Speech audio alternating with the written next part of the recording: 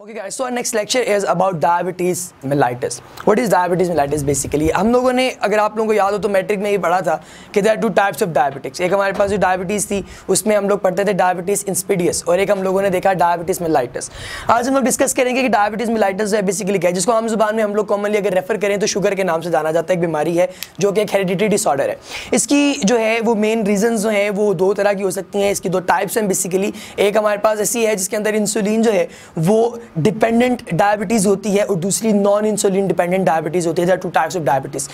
इसकी जो है वो बहुत ज़्यादा बुरे असरात होते हैं इंसान की बॉडी के ऊपर. आप लोगों की बॉडी के अंदर जो शुगर है वो मेटाबोलाइज नहीं हो पाती, जिससे अल्टीमेटली किडनी के डिसऑर्डर्स, बोन के डिसऑर्डर्स और इस तरह के और काफ़ी सारे जो है वो प्रॉब्लम्स आपकी बॉडी के अंदर जनरेट हो सकते हैं. डायबिटीज़ जो है, अब इसकी हम लोग अगर बात करें तो हमारे पास दो टाइप्स हैं डायबिटीज़ की. एक को हम लोग नाम दे रहे हैं that is insulin dependent diabetes mellitus और एक हमारे पास है जो non insulin dependent diabetes mellitus है. अब जो टाइप 1 है हमारे पास, इसको हम लोग जुवेनाइल भी कहते हैं.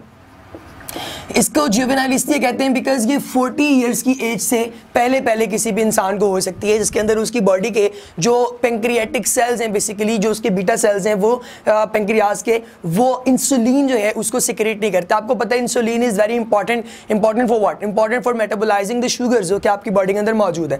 तो अगर आप लोगों की बॉडी के अंदर 40 ईयर्स से पहले जो है अगर कोई डायबिटीज़ हो रही है तो वो इंसुलिन डिपेंडेंट डायबिटीज़ है, अगर वो टाइप 1 है तो उस टाइप 1 के अंदर फिर क्या होगा कि आपकी बॉडी के अंदर इतनी इनफ इंसुलिन जो है वो पैदा हो ही नहीं रही जो कि आए और आगे तो आपकी इन शुगर्स को जो है वो मेटाबोलाइज कर सके. इसको बाज़ दफ़ा ऑटो इम्यून के नाम से भी जो है वो रेफर किया जाता है कि ये ऑटो इम्यून डिसऑर्डर है.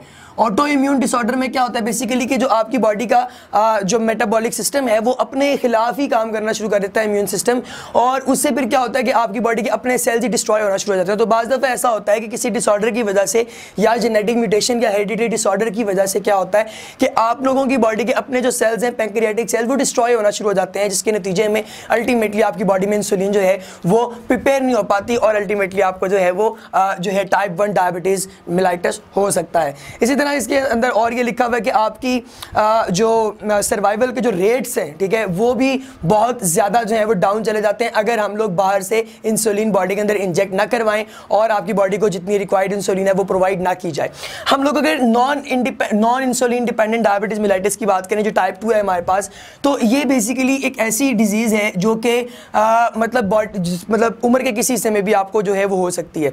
बेसिकली ये जो है रिलेट की जाती है ओबेसिटी के साथ भी, और इसके अंदर जो है वो इंसुलिन पैदा तो हो रही है लेकिन इंसुलिन को आगे रिस्पांस जो है, यानी कि जो उसके रिस्पॉन्डिंग सेल्स हैं वो रिस्पांस उसको नहीं दे पा रहे, जिसके नतीजे में इंसुलिन पैदा होने का आपको कोई फ़ायदा नहीं हो रहा. यानी कि आपकी जो बॉडी के सेल्स हैं, पेंक्रियाज वगैरह के जो सेल्स हैं वो तो इंसुलिन पैदा कर रहे हैं, लेकिन जिन सेल्स ने उसको रिसीव करके आगे मेटाबॉलिक एक्टिविटी परफॉर्म करनी है वो ही नहीं कर पा रहे. इसी तरीके से इसके अंदर ये भी बताते हैं कि आपके जो सेल्स हैं वो बेसिकली जब इंसुलिन को वो गेट ही नहीं कर पाएंगे तो अल्टीमेटली फिर वो अपनी एक्टिविटी भी परफॉर्म नहीं कर पाएंगे और जो आपकी बॉडी का शुगर लेवल है वो एलिवेट हो जाएगा. इसी तरीके से हमारे पास जो है इसको ठीक कैसे किया जा सकता है, यानी कि मुख्तलिफ किस्म की एक्सरसाइजेज वगैरह जो है उनको अडॉप्ट किया जा सकता है. इसी तरीके से एक और टर्मिनोलॉजी यहाँ पे जो है वो यूज़ की जाती है that is mature onset of diabetes Young's, MODY.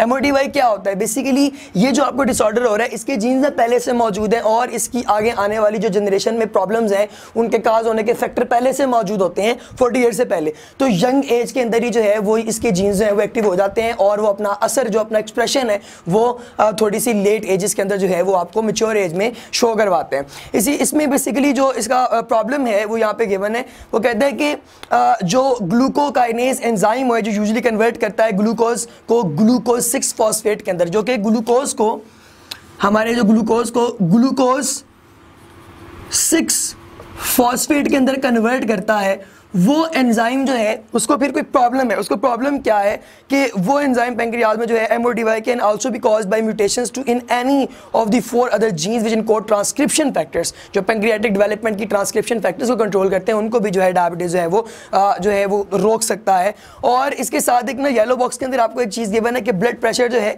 वो भी मल्टी फैक्टोरियल ट्रेट की एग्जाम्पल है और देयर इज को relation between systolic and diastolic blood. और इसी तरीके से जो पाथवेज हैं उन सब के अंदर भी जो है वो आपस में मल्टीफैक्टोरियल जीन्स का जो है वो इम्पैक्ट है। और इसी तरीके से जो ब्लड प्रेशर है वो भी इन्वायरमेंटल फैक्टर जैसे कि डाइट, स्ट्रेस और टेंशन वगैरह जो है वो उनकी बेस पे जो है वो कंट्रोल किया जाता है। अगर आपको ज़्यादा टेंशन है तो आपका ब्लड प्रेशर जो है वो एलिवेट हो सकता है। अगर आपको कोई डिप्रेशन वगैरह है तो तब भी हो सकता है कि आपका बीपी जो है वो लो या हाई हो जाए। तो ये सारी बेसिकली जो है वो इन्वायरमेंटल एडाप्टेशंस पे ये चीज़ें डिपेंड करती हैं कि हम कितना ज़्यादा अडॉप्ट करके अपनी बॉडी को ओवरकम करवा सकते हैं इस तरह की स्ट्रेस सिचुएशन से। This was about diabetes mellitus, ladies and gentleman. If you have any kind of question you can mail us.